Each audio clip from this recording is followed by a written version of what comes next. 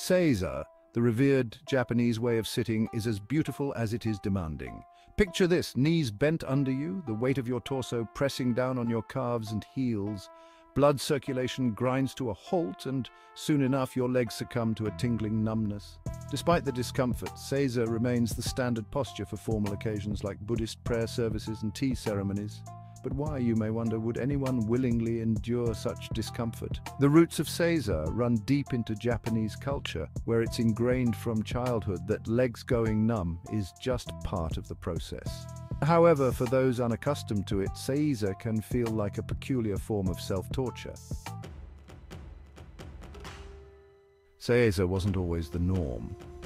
In medieval Japan, people often sat cross-legged or with one knee raised, even during formal events. Back then, a style known as kiza was more common, though it was written with different kanji characters.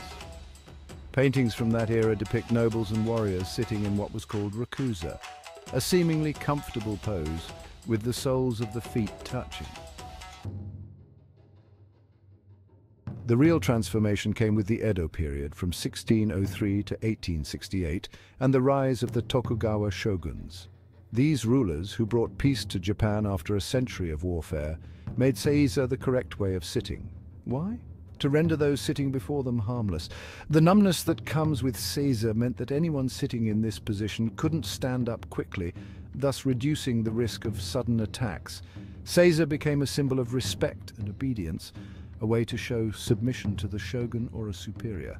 Interestingly, Seiza was also a method of torture. Criminals were made to sit in Seiza for extended periods. The pain and discomfort intended to elicit confessions or expressions of remorse. This history echoes today when people adopt Seiza while being reprimanded or offering apologies. The proliferation of Seiza was also aided by the spread of tatami mats. Initially reserved for the homes of nobles and samurai, tatami mats became commonplace by the early 18th century. Their softer, warmer surface made Seiza more bearable than sitting on hard wooden floors. Enter the Zabuton, a soft floor cushion that provided some relief from the discomfort of Seiza. But even with Zabuton, there were strict etiquettes to follow. For instance, stepping on the Zabuton before sitting on it was a faux pas. Instead, one had to first sit in kiza behind the cushion and then transfer onto it gracefully. Today, the tradition of Seiza persists in certain cultural practices and sports. Martial artists, tea ceremony practitioners, and even participants in traditional games like karuta, shogi, or go often sit in Seiza. However, modern times are changing. With the advent of chairs and sofas, many Japanese people, especially the younger generations, find it increasingly difficult to sit in Seiza. In schools, enforcing Seiza for long periods is now seen as a form of abuse.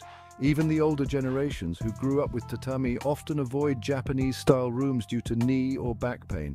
Despite these changes, Seiza remains a fascinating aspect of Japanese culture, a blend of history, respect, and a touch of endurance.